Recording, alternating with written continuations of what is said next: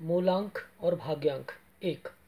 मूलांक और भाग्यांक एक तरह से ड्राइवर कंडक्टर होते हैं, दोनों को आप एक करके देख सकते हैं। वर्षफल 2019 में अगर मूल्यांक या भाग्यांक एक की बात करें, मैं मूल्यांक से बता रहा हूँ मूल्यांक कैसे देखते हैं।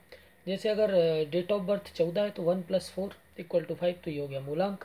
भाग्यांक के लिए पूरी डेट ऑफ बर्थ 1/1990, तो इन सबको जोड़ देंगे तो भाग्यांक हो गया 3। एक के जो रूलिंग प्लैनेट हैं वो हैं सूर्य, और 3 के जो रूलिंग प्लैनेट हैं वो हैं गुरु। तो इस तरह से आपको ये सारी चीज़ें देखना है। एक बार सारे प्लैनेटों को बता दूं। 1 नंबर को सूर्य, 2 को चंद्र, 3 को गुरु, 4 के राहु रूलिंग प्लैनेट है, 5 नंबर के बुध रूलिंग प्लैनेट है, 6 के शुक्र रूलिंग प्लैनेट है, 7 के केतु और 8 के शनि और 9 के मंगल रूलिंग प्लैनेट है। अगर बात करें 1 नंबर, तो 1 नंबर वाले जो होते हैं थोड़े से 1 नंबर एक रूलिंग प्लैनेट, आत्मविश्वास, नेतृत्व क्षमता, सभी ग्रह से ऊर्जा लेते हैं, मंगल का बल और गुरु का बल भी है। 5th हाउस को सूर्य शासित करता है। इस नंबर को देखें तो बिल्कुल सीधा खड़ा हुआ है। इस नंबर की अगर बात करें तो वर्षफल कैसा रहेगा 2019 में।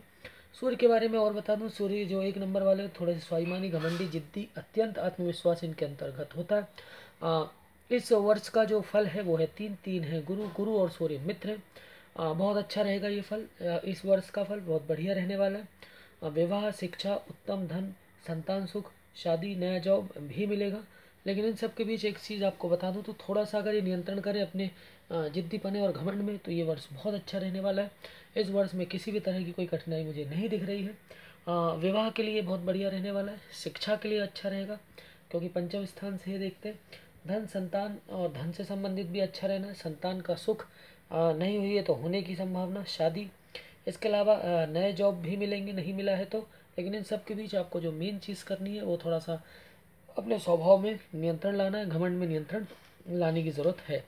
अगर 1 नंबर की बात करें तो 1 नंबर में और अगर कुछ चीज़ें देखी जाए तो थोड़ा सा अंत में थोड़ा सा बहुत ही अच्छा आ जाता है। इस अंत समय और भी अच्छा आ जाएगा। साल का जो आखिरी का समय होगा इस अगर मैं रेमेडीज़ की बात करूं तो कुछ धार्मिक यात्राएं करनी चाहिए। वहां पर ज़रूर जो जैसे सीढ़ियों को चढ़ना है वहां पर उस तरह का काम ज़रूर करें, व्यायाम पर ध्यान दें।